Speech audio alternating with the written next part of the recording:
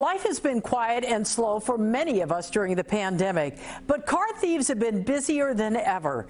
The I-Team's Randy Mack shares who they're targeting and how COVID is making their job easier.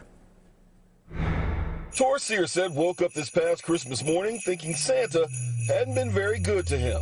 His car, usually parked in his Rancho Palos Verdes driveway, was gone. So I go out there, I'm like looking around, I look down the hill, I'm like panicked it went down the hill and hit somebody. Nope, look closely. You can barely see it, but a security camera footage shows someone stealing it. He pulls out, he backs all the way up the road and takes off. But a true gift came just a few hours later. Tor's car was found.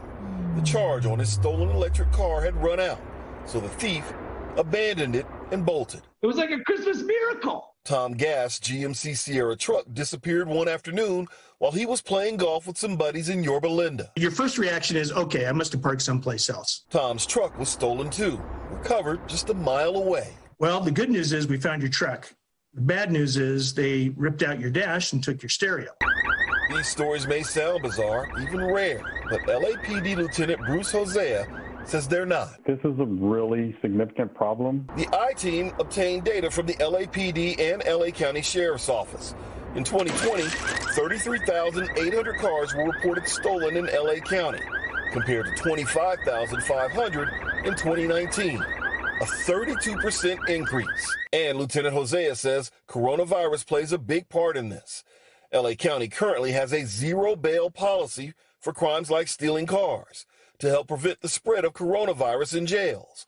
But Lieutenant Hosea says when car thieves don't go to jail, they go right back to the streets. We've had incidents where we've had suspects who've been arrested multiple times in the same day for car theft. And what cars are they stealing the most?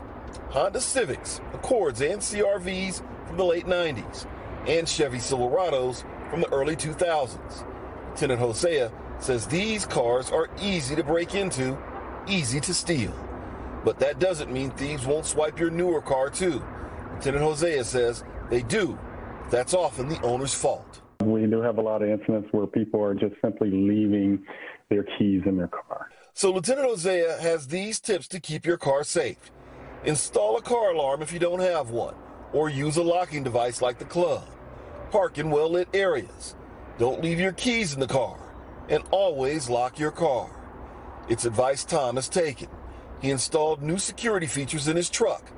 Tor is considering a driveway gate. They say the thieves have left them no choice. I've done everything I possibly can now. If the car's going to get stolen, it's going to get stolen. Just like what happened with Tom and Tor, Lieutenant Hosea says that the vast majority of stolen cars are returned to their owners, and they're generally recovered just a few miles away. In Chino Hills for the I-Team, I'm Randy Mack, NBC4 News.